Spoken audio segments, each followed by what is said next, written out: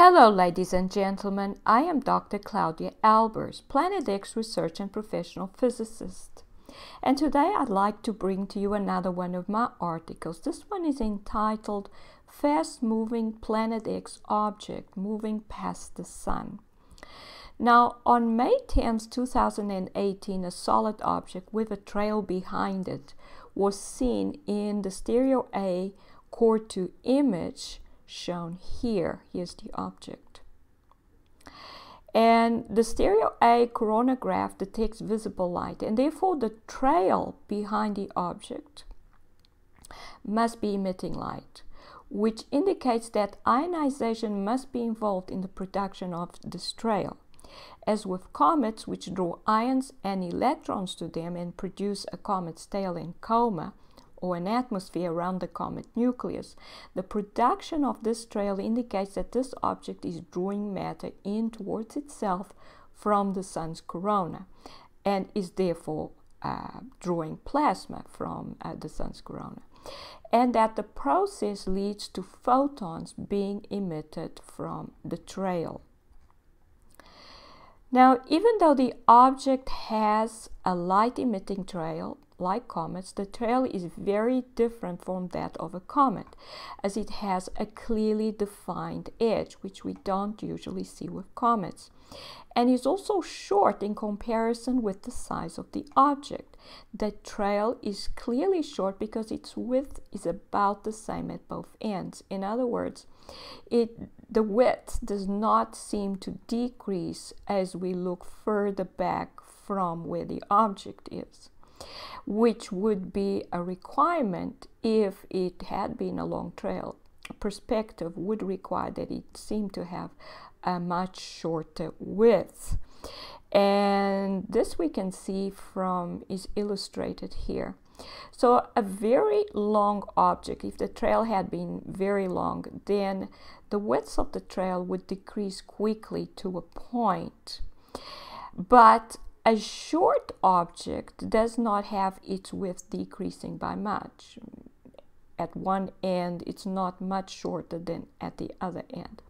So this is why a train track that goes far into the distance, perspective causes it to seem to decrease in width to a point in the distance.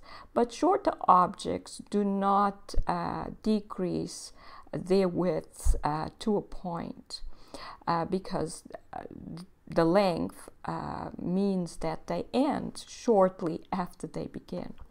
So in addition, this furthest end seems to be partially obscured. So in addition to being short, this further end is partially obscured by this dark cloud that seems to be a permanent feature at the sun. So this means that this end of the trail is just below the sun. And so this also means that the object has to be very close to the sun, and so we can do a size comparison with the sun, and this would mean that the object size in comparison with the sun, and the sun size is indicated by this white circle. This would mean this object is actually larger than the sun, and the width of the trail is larger than the sun's diameter. So we seem to have an object in this core 2 image, which is very close to the sun and seems to be larger than the sun. In addition, since the object's trail is not curved, it must be moving in a straight line or tangentially to the sun. This is not the trajectory a normal object is likely to follow so close to the sun. A normal object moves in a curved path, which makes the trail curved as well.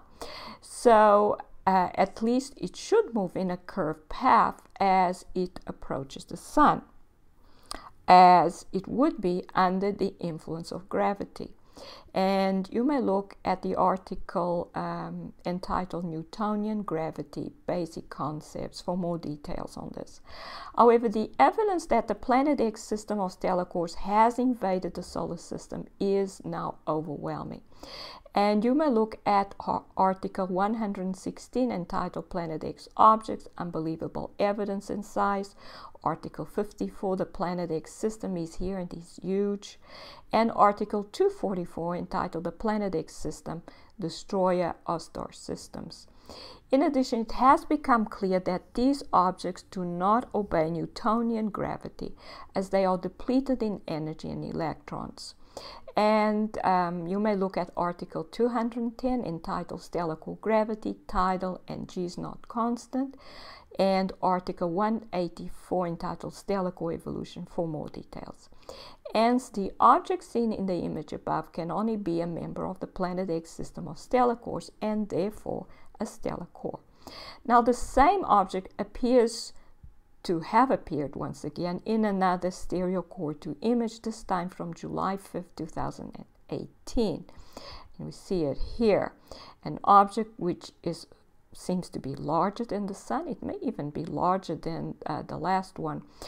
And here is a similar trail that it is leaving behind itself. And so this is obviously another stellar core in the sun's corona, producing the same kind of trail, drawing matter from the sun's corona. And it may be another but similar object, maybe actually larger than the last one, or it may be the same one.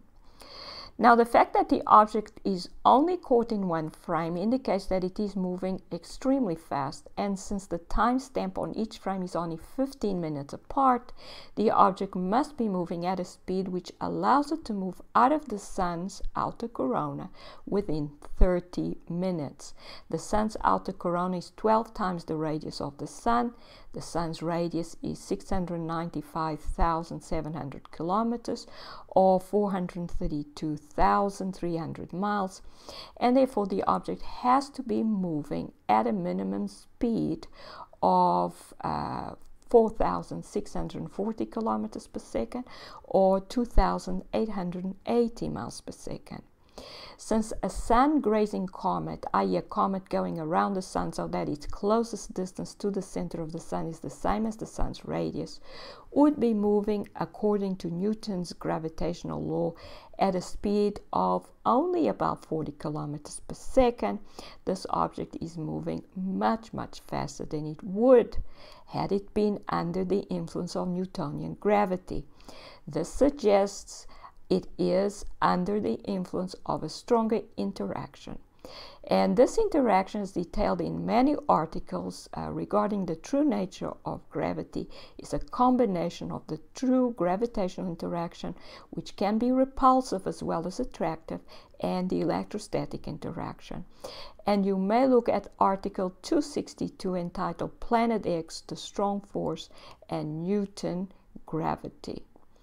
In conclusion, a stellar core or Planet X object, or possibly two different stellar cores of similar size, but which seem to be larger than the sun, appears in stereo core 2 images from May and July of 2018.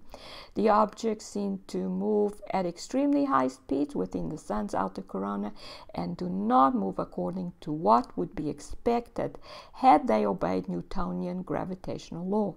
These images therefore provide further evidence for the presence of the Planet X system of stellar cores in the sun's corona. Here are the references. This is Dr. Claudia Albers, Planet X physicist. Thank you for watching.